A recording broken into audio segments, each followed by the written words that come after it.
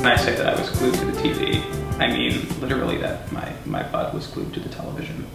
It was a really embarrassing situation. Yeah. Well. Welcome to the Ask Politics channel. I'm your host, Ricky Altieri, and today we're here with presidential candidate Reptar Kram. Welcome, Reptar. Ricky, we've been friends for 3 years. It's Peter. But I'm happy to be here. I'm happy to talk about some of the things that our team has for the future of Amherst. Welcome. Thank you. So who's managing your champagne? Champagne? Yeah, who's your champagne manager? Oh, yeah, it's Ned.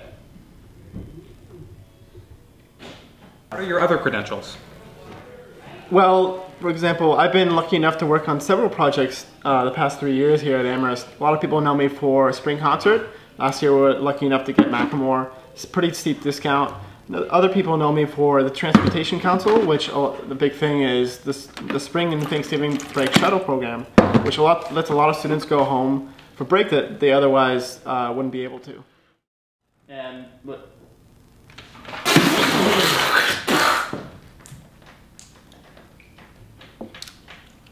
Salty. Athlete divide is a big problem on this campus. What's your favorite coffee shop?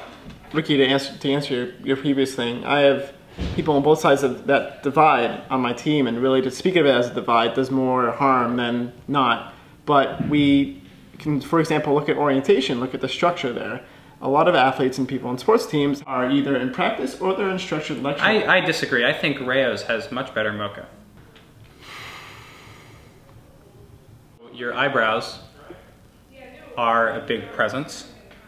Are you going to give them a position in your cabinet? You're one to talk about her. My body is beautiful. You're right, Ricky. I'm sorry.